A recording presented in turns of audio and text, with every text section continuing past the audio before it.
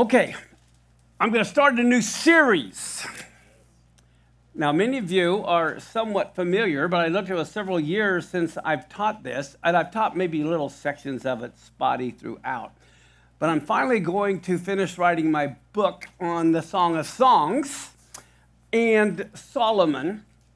And so it helps me when I'm writing the book if I'm teaching on it as well. And so what we're going to present right now is Solomon, the epitome of a human king and the biggest failure. That's what he was. Now, let's take a minute and look at the historical background. And the reason why I'm doing this now is because I believe the Antichrist is going to be just like Solomon. Solomon is a type of Antichrist. And I know that may come as a shock to many, but by the time we're done, you're going to see it so clearly. And to understand the Song of Songs, you have to understand who Solomon was. So it's always good to start at the beginning. Let's look at what God told Moses 400 years before Solomon.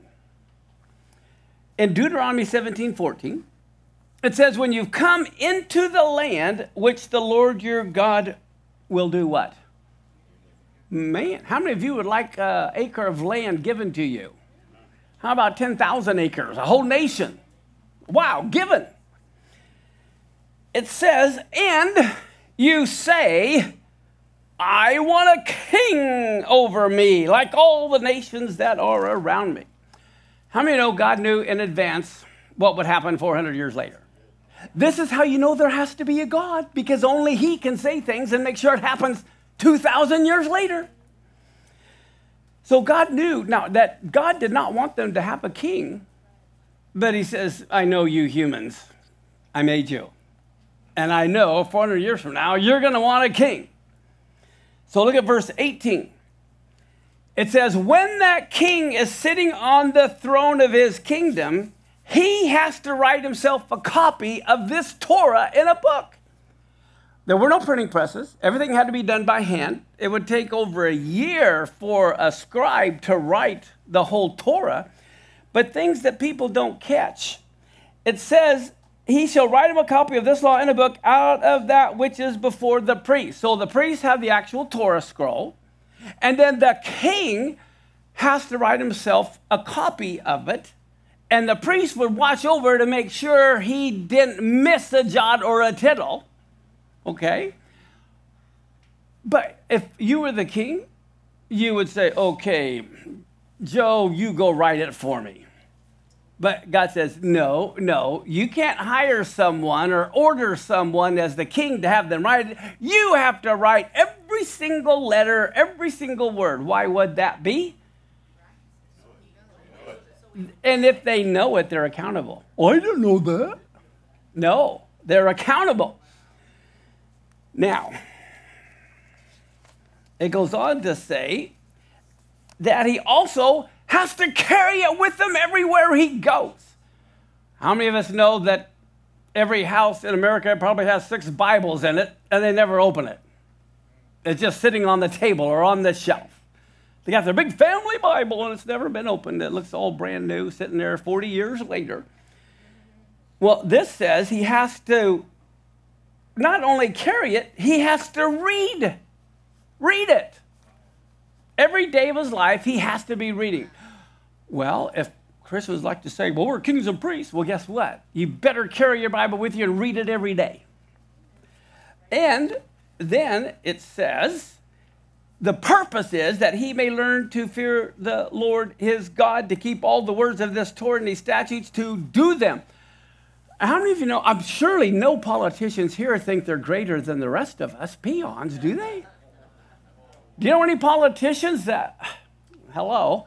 Well, the king would obviously think he's above the law, like so many politicians do today. Well, he has to realize he has a boss that he's got to report to. And look at this. This is what I have in bold in your notes. The whole purpose is so his heart is not lifted up above everybody else. He's no better than everybody else. He's been given power and authority, but it's to rule well. And it's so that he doesn't turn aside from the commandment to the right or to the left, to the end that he may do what? Have a long life. Okay, he and his children in the midst of Israel. But now, look at Ezekiel chapter 28, 1 through 5. The word of the Lord came again to me, saying, Son of man, say to the prince of Tyrus. Now tell me who you think this prince of Tyrus symbolically represents. Thus says the Lord God, because your heart is lifted up, and you said, I am a God. I sit in the seat of God in the midst of the seas. Yet you are a man and not God. Though you set your heart as the heart of God, behold, you are wiser than Daniel. Wow, there's no secret they can hide from you. But look what happened. With your wisdom and with your understanding, you've gotten yourself riches. You've gotten gold and silver into your treasures. And by your great wisdom and by your traffic have you increased your riches, and your heart is lifted up because of your riches. So here we have someone who's very extremely wise. They've got lots of riches due to their wisdom, and it causes their heart to be lifted up. We can see that's not a good thing, right? All right, as we see this unfold, when did God become Israel's king?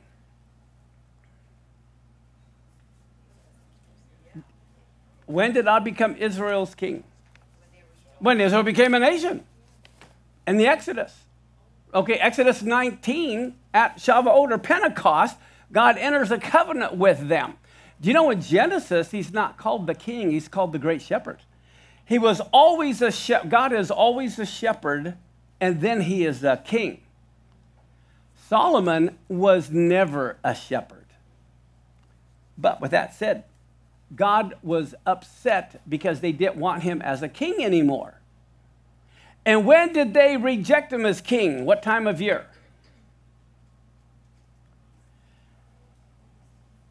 On the anniversary of their wedding at Shavuot. Here God became their king at Pentecost, and it was on Pentecost they rejected him as their king. They wanted a king like all the nations. So God was not happy. Let's look at 1 Samuel 8, 7 through 21. The Lord said to Samuel, listen to the voice of the people and all that they say to you. He said, Samuel, they've not rejected you. They have rejected me, that I should not reign over them. According to all the works they've done since the day I brought them out of Egypt, even until this day. Works with which they have forsaken me and served other gods, they're also doing to you. And so then God says, Samuel, listen to their voice. But if someone rejected you, the first reaction is, fine, get out of here. But God says, oh, Samuel, warn them. Tell them how horrible it will be if they have a human king. And so that's what he does. Look at this. He says, surely protest solemnly to them and show them the kind of king who is going to reign over them. So Samuel told all the words of the Lord to the people who asked for a king. And he said, this is what the king is going to do. He's going to take your sons and appoint them for himself, for his chariots, his horsemen, and they will run before his chariots. He will appoint commanders over thousands and fifties. Some do plow his ground and reap his harvest and make his weapons of war and weapons for his chariots. And he will take your daughters to be perfumers and cooks and bakers. He will take your fields, your vineyards, your olive yards, even the best, and give them to his servants. He will take the tenth of your seed and of your vineyards and give it to his eunuchs and to his servants. In other words, he's going to tax you. It's a government. And these humans are going to take everything from you, and it becomes theirs. He'll take your male slaves, your slave girls, and your finest young men, and your asses, and put them to work. He'll take the 10th of your sheep. You'll be his servants. And then he says, you're going to cry out in that day because of your king whom you have chosen for yourself. And the Lord's not going to answer you in that day. But guess what? It says the people refused to obey the voice of Samuel. And they said, no, we will have a king over us. And we shall be also we, like all the nations, so that our king may judge us to go out before us and fight our battles. So Samuel heard all the words of the people and repeated them in the ears of the Lord. Okay, so it's all his servants and, everything becomes the king's. Now, who was the first king in Israel? Saul. Okay, Saul was king. Then, a little bit later, David is also king. Do we hear about Saul or David doing any of those things that we just read? No, it's not there. So let's look at Hosea 3, very important verse, or 13. Hosea 13, 9 through 11. He says, O Israel, you have destroyed yourself, but in me is your help. I will be your king. I will be your king. Where is any other that can save you in all of your cities and your judges of whom you said, give me a king and princes? And look what God says. I gave you a king in my anger, and I took him away in my wrath. Why? Because God wanted to be their king. So what happens, Israel says, we don't want God, we want a human king. Now, I want to start here too. In 2 Samuel 12, 24 and 25, David comforted Bathsheba, his wife, and went into her and laid with her. She bore a son and called his name what? Solomon. And what does it say? The Lord loved him. This is what is so sad. The Lord truly loved Solomon, and he sent by the hand of Nathan the prophet, and he called his name Yedidah, which means a friend of God, or the beloved of God. So Solomon was known as the beloved of the Lord. Now look at 1 Chronicles 29:1. David's about to die. And he says, furthermore, David the king said to everybody, Solomon, my son, whom alone God has chosen, is what? Young, tender, and the work to build the temple is great. For the palace isn't for man, but for the Lord God. As a matter of fact, at 1 Kings 3:7, look what Solomon says. And now, O Lord my God, you have made your servant king instead of David my father, and I am but a little child. I don't know how to go out or how to go in. So we see Solomon started out good, beloved of the Lord. And then look what God does for Solomon. We're going to look at 1 Kings 3, 13 and 14. God is saying to Solomon, and I have also given you that which you have not asked. Look what God gave him. Riches, honor, so that there will not be any among the kings of the whole earth like to you all your days.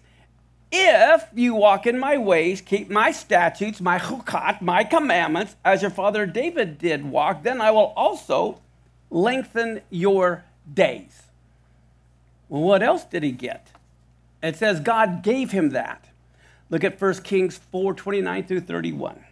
God gave Solomon wisdom and understanding exceedingly much. He even gave him largeness of heart, even as the sand that is on the seashore. Here it is. Solomon's wisdom excelled the wisdom of all the children of the east country, all the wisdom of Egypt. He was wiser than anyone on earth, wiser than Ethan and Heman and Kakol and Darda, the sons of Mahol.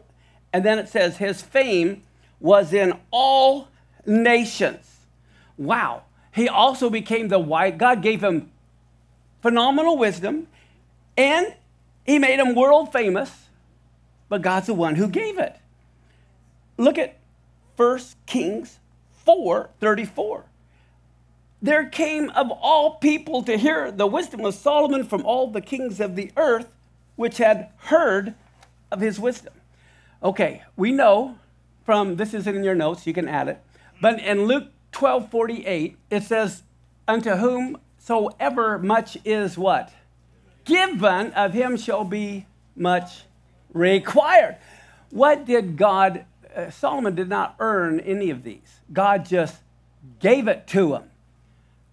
He gave him wealth, great wealth. He gave him honor. God gave him a long life. He gave him wisdom. He gave him fame. He gave him power. Now, many of us, man, just give me one of those. You know, I'd be happy if I just had money, or I'd be happy if I was just famous, right? But Solomon, what more could be added? What more could God give him? He also had over 1,000 concubines and a bunch of wives. And here's Solomon. Acts like a baby. Totally like a baby. Now, let's watch this. Remember what we just read.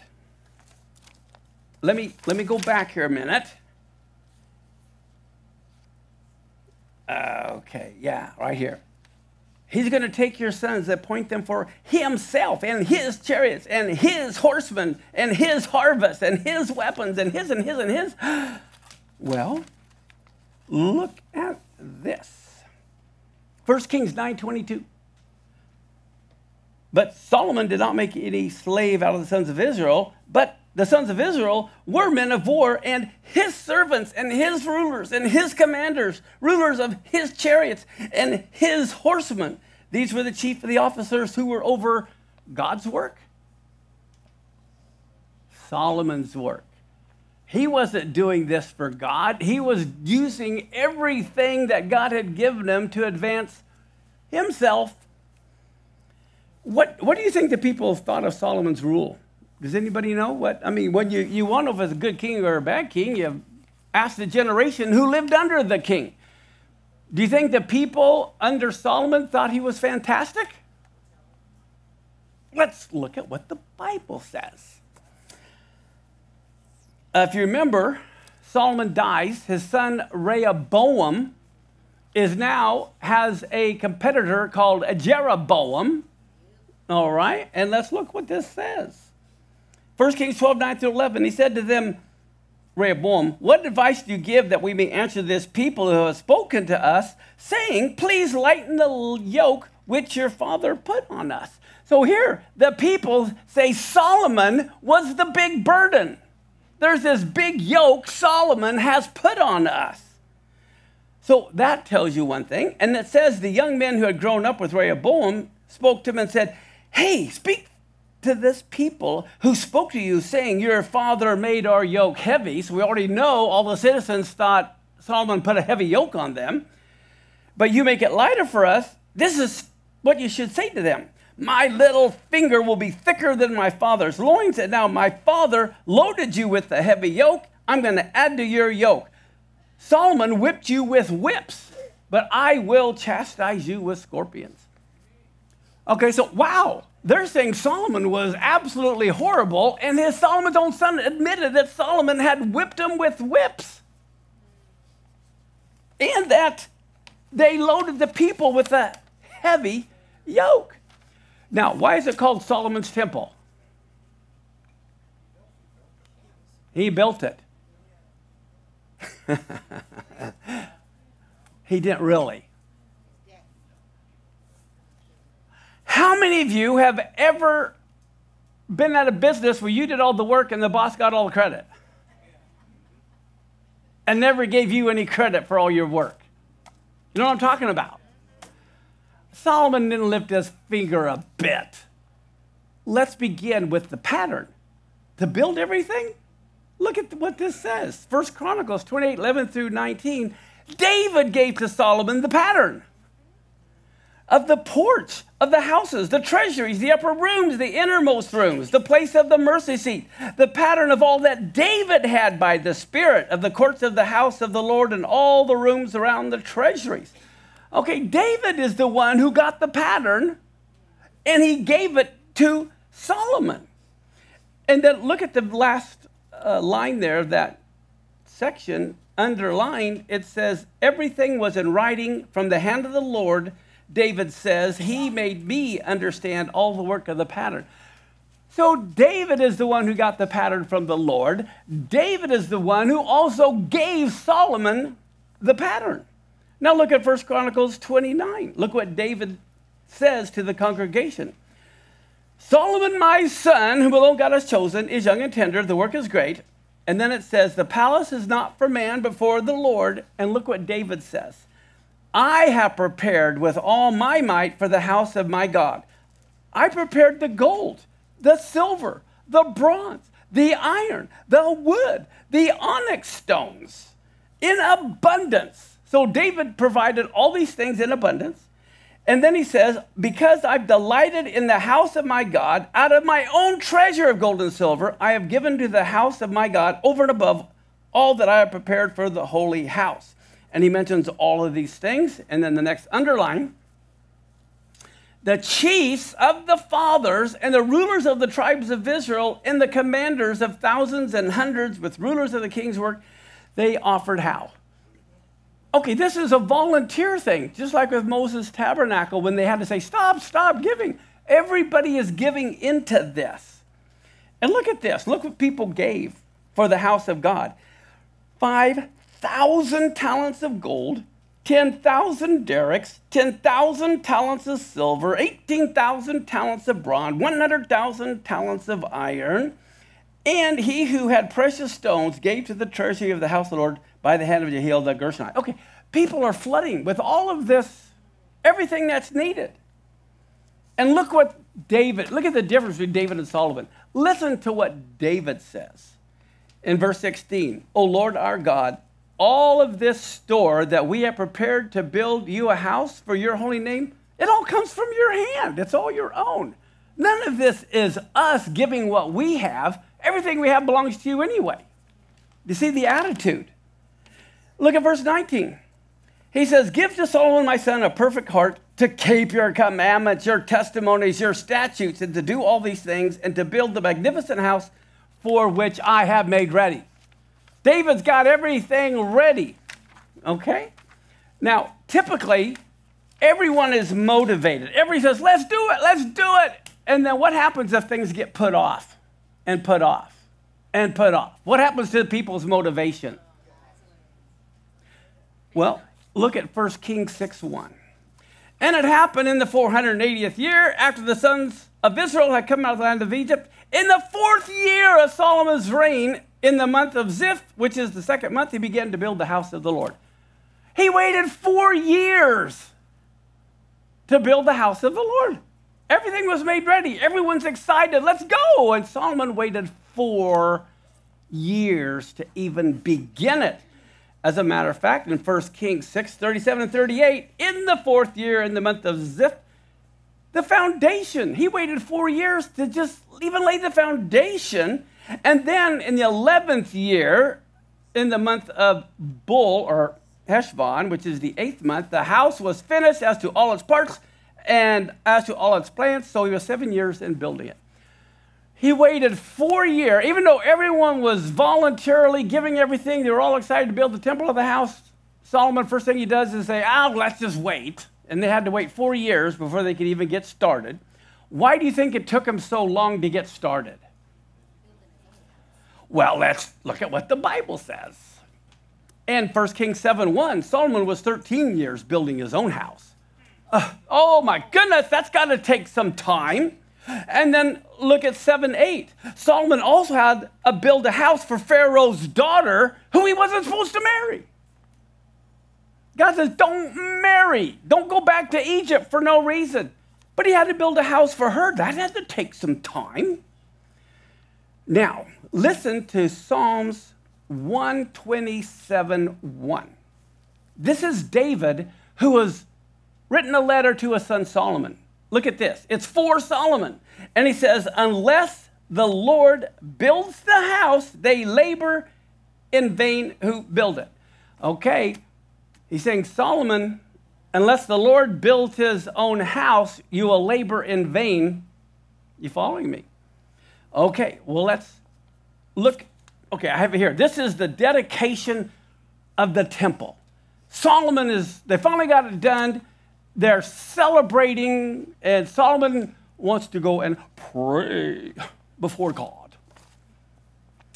And how do you know if someone's really a narcissist or really into themselves? What do they talk about? I, me, my. Okay, and not only that, they don't want to give any credit to anybody else. I'll show you verses next week where Solomon had like 600,000 workers from Lebanon and 700,000 workers from Israel. They're all working to build the house, right? It's not a one-man affair. Well, let's look at his prayer. 1 Kings 8:13. I have surely built you a house to dwell in.